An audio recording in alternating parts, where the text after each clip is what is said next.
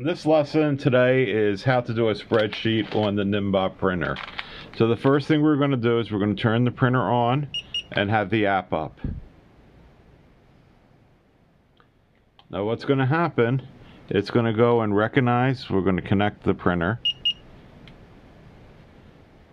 Okay.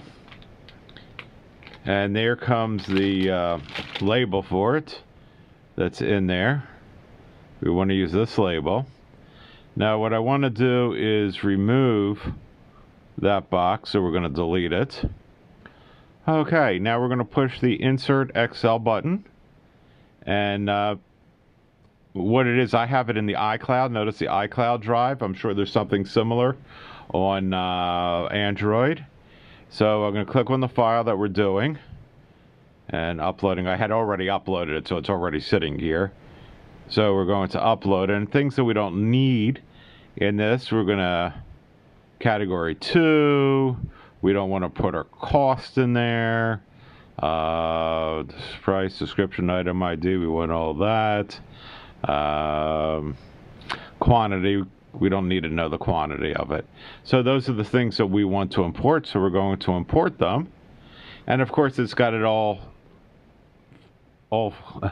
bamboozled here, so we're going to move it around. This was one of the categories. I think that's the vendor, that's the stock number. This is the description, this is the price. On the price, let's make the price a little bit larger, because in the spreadsheet, this person that gave me the spreadsheet didn't have a dollar sign on there. It doesn't show a dollar sign. And then we want to take this one and we want to, let's see, ring. I think you ought to put the type of jewelry in the description, but I'm going to move the ring up here. I'm going to move this up here, ring right there, and I'm going to use as much real estate that I can for this.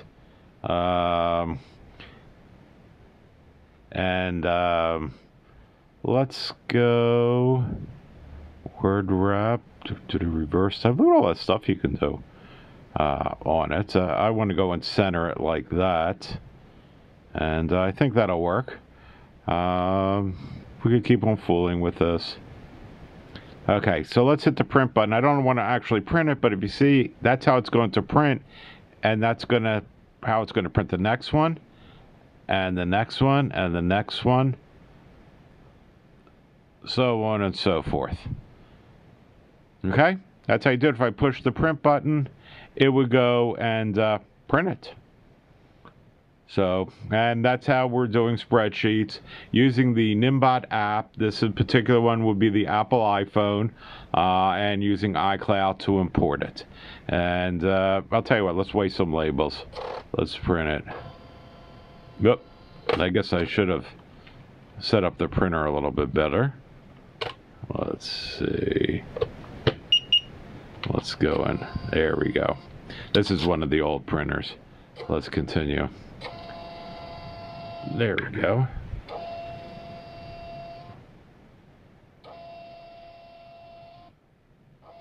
I think if we use word wrap, it would help with that around.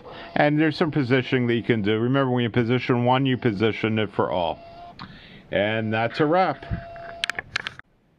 Just something I want to add to this. I did click on the word wrap, and that eliminated any of the problem of the words being kind of wonky. It actually didn't break the words in half. It did word wrap. So, cool. I hope you enjoyed the video.